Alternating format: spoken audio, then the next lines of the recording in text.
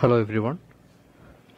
Let's start the new subject known as the sustainable engineering. Here we have in the semester this subject, and the classes will be combined classes for both electrical and civil. So we will start the subject.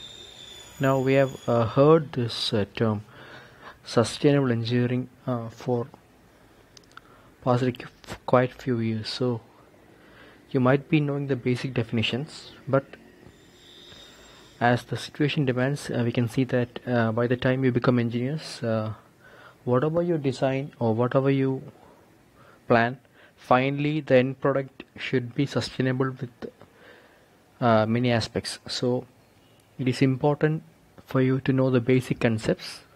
So KTU has introduced this subject, so we will see the brief introduction of this subject.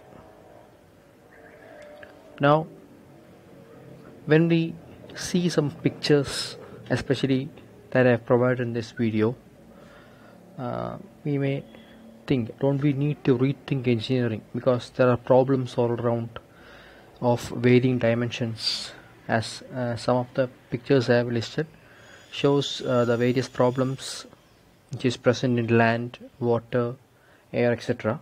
So there needs to be a solution for these. Now the rise in engineering led to the industrial revolution, and then this has caused a few number of problems which has wide impact on the society, and the humans are exposed to toxics in food, air, water and soil. There is a high demand for energy for transport, manufacturing, heating, cooling, depletion of non-renewable sources, high demand of water, rising demand of land, and the number of landfills are increasing due to the increased production of waste, and then the pollutant discharges, climate is changing. So as we see, there are a lot of number of problems in and around the world, so we need to find a amicable solution, while all these things which has been done should continue to. Now there is not a single definition for sustainable engineering, but it is a concept having many ideas which is combined together. We can say that it is engineering in context, engineering with a conscience, engineering for a finite planet with and the infinite future. These are some of the classes or categories in which sustainable engineering should come under, and for that we can somehow define in broad terms, bringing environmental and development issues together with the future in mind. So engineers in future, as I have told in the beginning, will be asked to use the earth's resources more efficiently and produce less waste.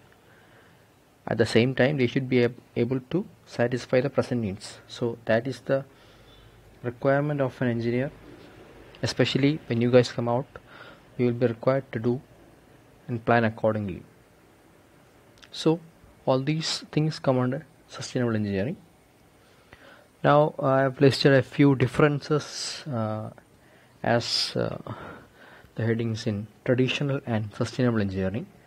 In traditional engineering, the factors coming are, it only considers subject, focuses on technical issues, solves the immediate problem, considers local text, and assumes others will deal with politics, ethics and societal issues.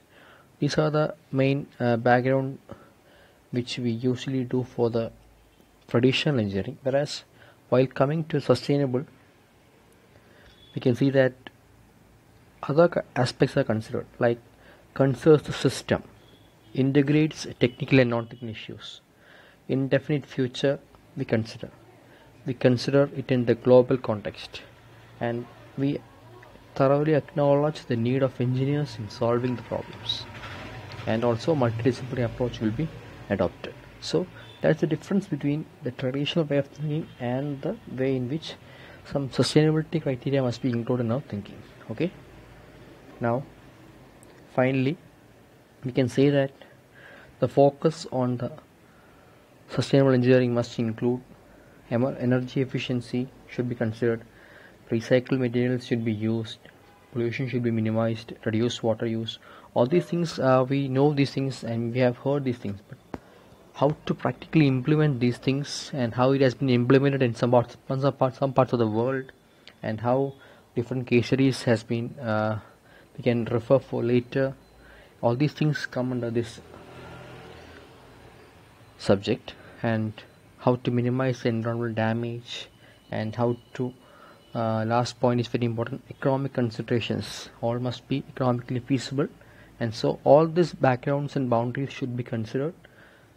Still we should be able to go on effectively and efficiently in our lives and all the spheres of life. So earth needs to be protected and earth should remain healthy for the coming generations too. So we must adopt techniques by which we can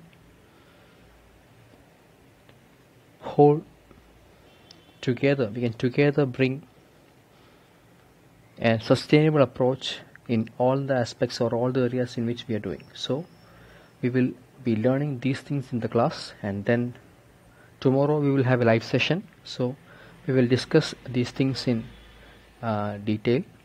Please do join in time, and all of you are requested to search for the topics related to sustainable engineering and be prepared with a few techniques where sustainable engineering can be adopted, which you have seen or which you have heard.